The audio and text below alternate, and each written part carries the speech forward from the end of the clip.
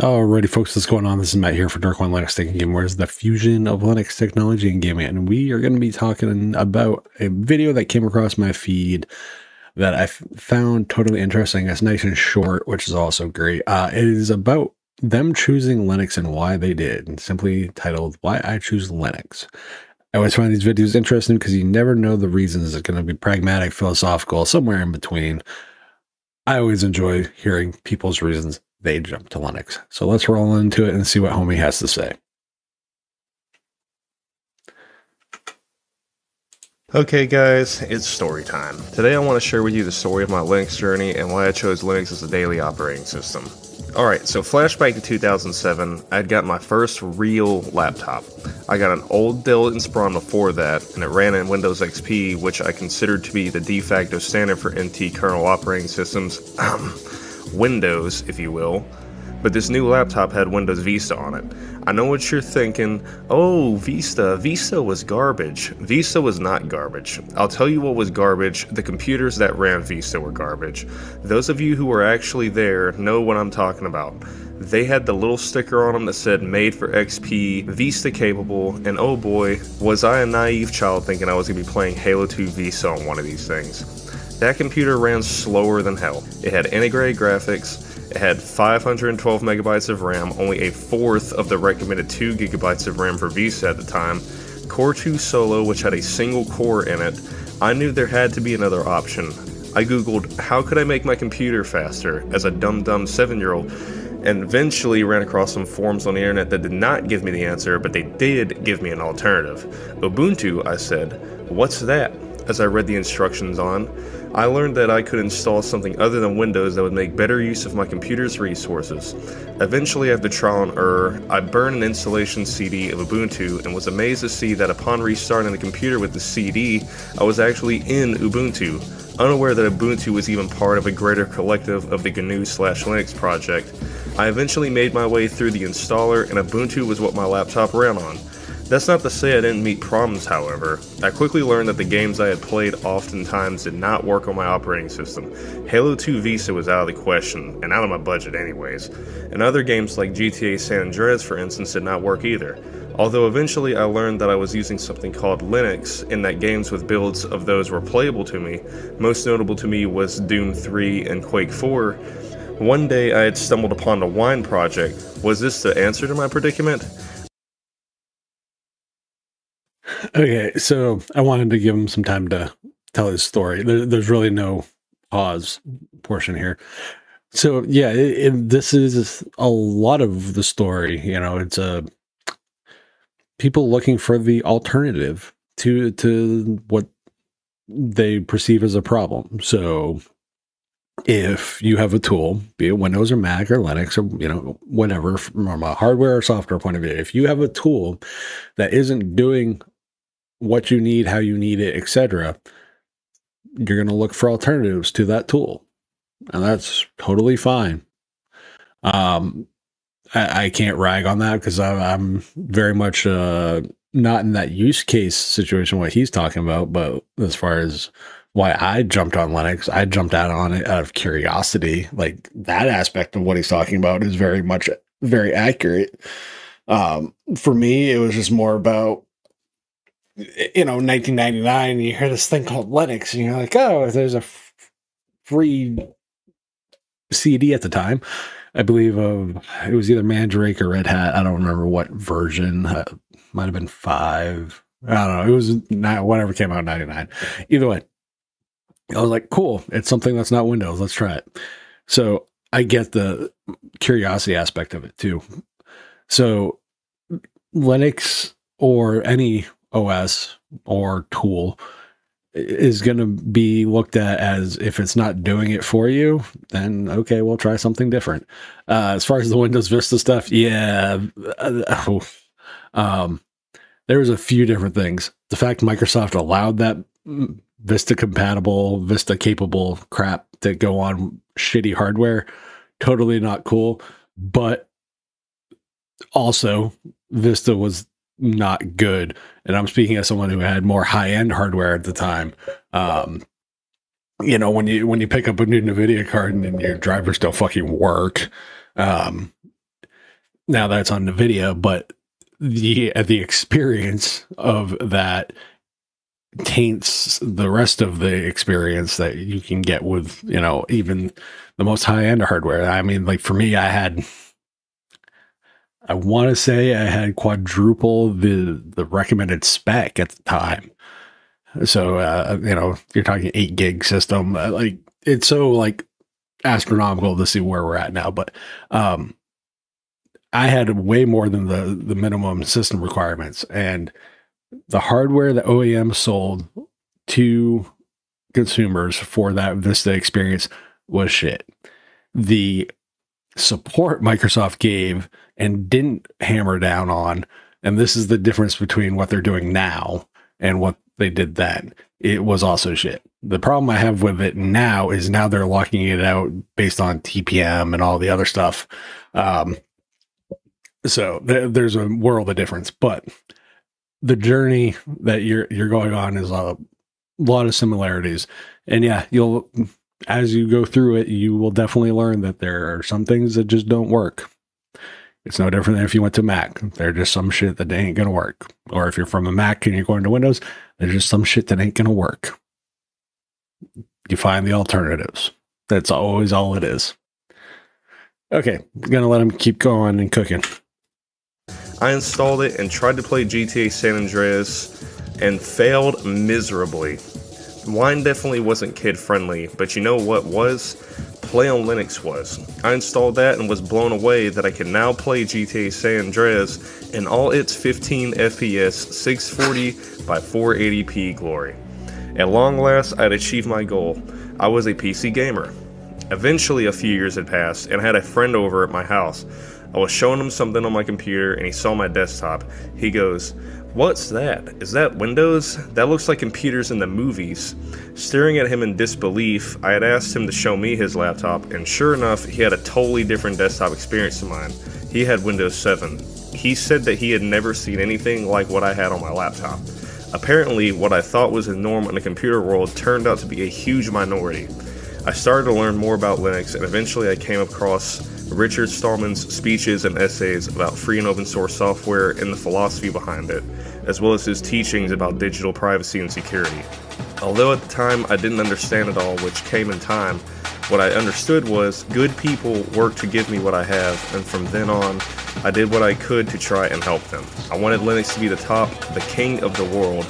I wanted everyone to love and understand Linux like I did. Keep in mind at a time where this would definitely not be as feasible as today. And as such, I became a proponent for the free software movement and learned to submit bug reports, and I even did a little bit of programming along the way, and have had commits upstream to some of my favorite software. I would even... Yeah, so all I'm going to say about Stallman, I like the base you contributed. Everything else I don't like about him. So, you know, that's my whole take. And I'll just leave it at that. I think he's a terrible representation for the, you know, he's not the person you want to cart out in front of a crowd to be the speaker. He has shown that multiple times. But yeah, like it, when you start, this is where the switch, as he shows, goes from pragmatism, because you're just using it as a tool, and then you find out the philosophical end of stuff. It's a balancing act, honestly. For me, I always tend to err on the more pragmatist side of things, and when it comes to like the proponent or evangelizing, which is a term I fucking hate that some of the community use, but yeah, like if you can contribute back, like people are doing this on their time, some people are doing it on their dime, so the least you can do as a user is contribute back in some way, shape, or form. It doesn't matter how you decide to do that. Bug reports, time, effort, money, whatever, documentation. It doesn't have to be strictly code. And unfortunately, sometimes people don't understand that. I know for me, like, I support the OSs that I use, be it through Patreon or whatever donation way they will take money. Because for me, I have no, like, I can contribute bug reports and that stuff, which I do, but as far as fixing bugs and all that stuff, let somebody who is more capable of it than me. That is my take. So for me, it's like I donate to Garuda, I donate to Chimera OS. Those are the two big OSs that I generally support. There are projects that I've donated to. I've donated to Kane Live. I've donated to various other projects that I consistently use. OBS is another one. I've bought crit off off the Windows Store, and I don't like the Windows Store for my Windows system, but I know the money goes to developers. I've bought it off. I believe crit also is on Steam, and I know it's in my library. I know that. So there's just stuff where we should support what we use and helps the ecosystem. Unfortunately, we just don't do that a lot. How you want to contribute and support that, totally a personal choice. And I think having that choice of how you support it is definitely a big win, as opposed to more of the commercial transaction point of view when it comes to like a Windows or Mac kind of system, generally speaking, as far as like the consumer interaction part, which I think Linux has a better base on, because people can contribute not just with their wallet. They can determine how they contribute. And I think that's important.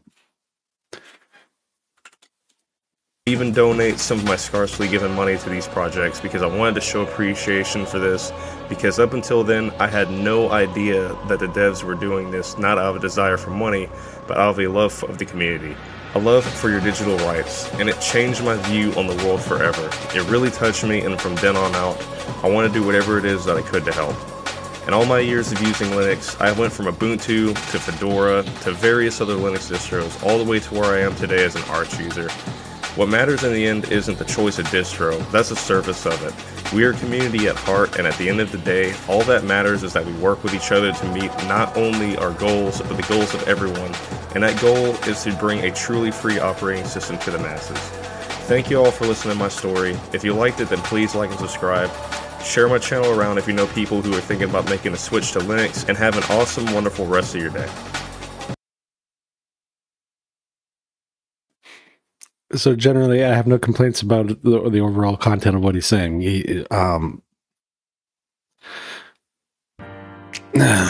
Stupid thing. Whether or not something should be free, like it depends on how you want to view that. Something like that, I'm going to tell that what we can do from a marketing perspective is it's about control. Linux puts the personal back in computing. Realistically, because you control the system. You control everything from pre-builds distros, or you can go download and use Linux from scratch, or NixOS, or Arch, or whatever, Slackware. Totally your choice. And yes, the distros matter, but not in the way that the community makes them think they matter. This is the difference. They matter to the demographics they cater to. They do not matter because it gives the same level of control, base control, that users should have on a piece of software, and not dictated by a company. As an example of what I mean, something like if I want to use the app image for Cinelera GG and just use that app image, I don't have to have a company like Adobe, or say there was a company behind Cinelera GG, that said, nope, you can't activate that particular version anymore. Well, guess what? Adobe did that with fucking Brazil and their Creative Cloud. Adobe, I think it was Creative Suite 6. They said, yeah, we're not re-authenticating that anymore. Cool. So there's certain things in certain ways that certain companies move that something like Linux allows to counterbalance that. And once you understand that, and like when I say and talk about control of your software and your hardware and that stuff, it gives the person the choice of how much control do they give up, how much do they like convenience versus privacy, etc. It gives that person the control that they deserve, need, and should have by default, because it's up to them and it's a personal choice. Again, and the distro on the top, depending on your demographic, is when it's going to matter. At the core, like freedom, evangelist, pragmatist, proponent kind of crap, it doesn't matter. But it matters when it's a technical reason. It matters when it's a use case reason. That's when distros matter. Not blanket retarded statements like dumbasses like Chris Titus will be like, distros don't matter. Nah, dipshit, they do. You just don't understand fucking demographics. Neither do a lot of distros. So it totally agree with a lot of what he's saying. Again, I'm more of a proponent of selling and marketing Linux as the alternative based on how you want to control your computing, whereas having a company dictate and control it. Just look at Apple and how it decides, from top to bottom what you're allowed to do and not do. Microsoft's going the same way with like Windows 11 and the NAG screens that you're going to be getting here shortly. So it's all relative as far as what you're going to get. But overall, enjoyed hearing the story, enjoyed hearing his track record and how he falls into it. And yeah, the rabbit hole starts with the curiosity.